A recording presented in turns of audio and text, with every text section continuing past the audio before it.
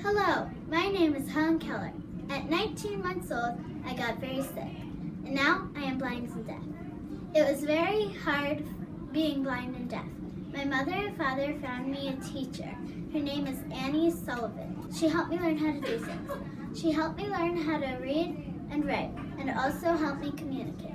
I learned how to talk in a very difficult way using sign language. It was hard.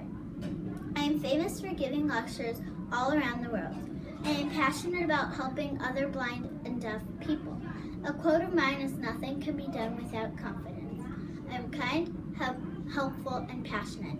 3 interesting facts about me are that I give lectures all around the world, I help other blind and deaf people, and when I was little, I went a little crazy because I didn't know what to do.